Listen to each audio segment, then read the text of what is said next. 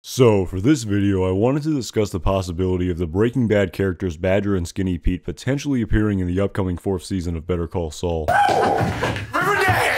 In a previous video on the subject of the potential plot of Tuco appearing in Season 4 of Better Call Saul, I discussed the possibility of there being a scene of Tuco in the prison Los Lunas in Season 4. In this video, I also discussed the potential of Skinny Pete appearing in the same hypothetical prison scene alongside Tuco in Season 4, based on the dialogue from Season 1 of Breaking Bad in the episode entitled Crazy Handful of Nothing. So you know that guy we were talking about, Tuco?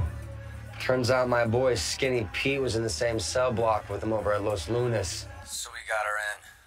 We're hauling a pound to the dude right now. So, following Tuco not appearing in Season 3 of Better Call Saul, it would be really cool to see Tuco as well as Skinny Pete in a scene in prison in Season 4. As a side note, regarding the 3 characters in Jesse Pinkman's crew, Skinny Pete is the only character whose real name is not revealed to us in Breaking Bad. While we do hear Skinny Pete refer to himself as Peter in Season 3 of Breaking Bad in the episode entitled Abiquiu. My name is Brandon, and this is, I believe, Peter. I'm Peter. How are you? No last name of Skinny Pete is ever revealed, so it would be interesting to see if the writers decide to reveal a full name for Skinny Pete if he were to be introduced into the plot of Season 4 of Better Call Saul. Going back to the potential plot of Tuco and Skinny Pete in Los Lunas, it would also be pretty cool for the writers to somehow incorporate Badger into a plot of this capacity as well, but I think this might be difficult due to the dialogue from Season 2 of Breaking Bad. In the episode entitled Better Call Saul in Season 2, we hear some information revealed about Badger's criminal history. We're in good shape, Mr. White. Badger's way too loyal to roll. Plus, he's scared shitless of me. All right, we pay for large, cost of business. Take it out of his payroll. And it's only his first dealing rep, so worst case scenario, you know, they plead him out. He does 5 months picking up litter in an orange jumpsuit. Due to the fact that it appears that Badger has not been incarcerated before this period of time during Season 2 of Breaking Bad, I think it would be unlikely to see Badger in the prison Los Lunas alongside Tuco and Skinny Pete in a plot of this capacity. With this being said, in addition to Badger and Skinny Pete potentially appearing in Season 4 of Better Call Saul, I think we could hypothetically see Combo appear in Season 4 of Better Call Saul as well. However, I believe it is unlikely that we will see Combo in the aforementioned hypothetical prison scene due to the dialogue of Breaking Bad as well. In Season 2 of Breaking Bad, in the episode entitled ABQ, following Combo's death in Season 2, we hear the DEA discuss some background information regarding Combo. Christian Ortega, aka Combo, shot dead by an unknown assailant last month. Combo, I hear you say? Why, I'm unfamiliar with that name. Was he a Nobel laureate, perchance? No, he was a dipshit wannabe banger.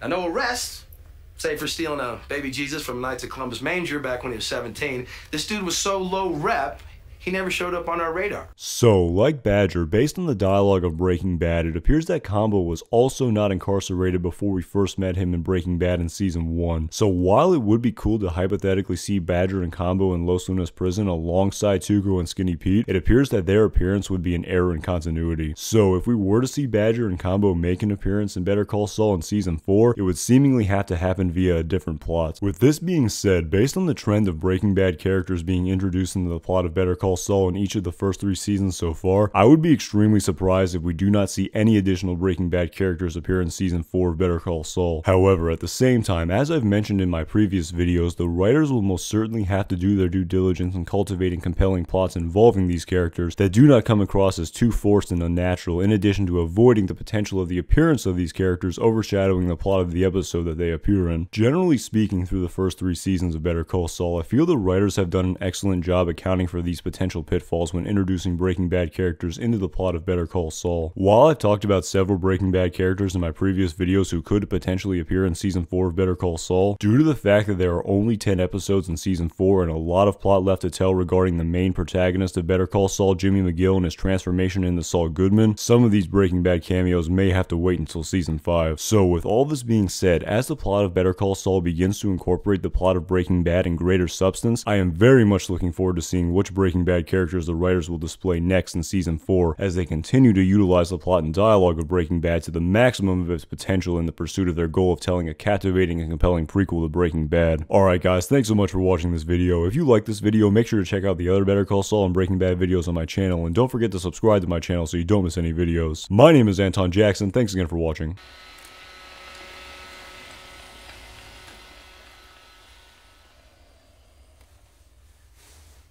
Did that just happen?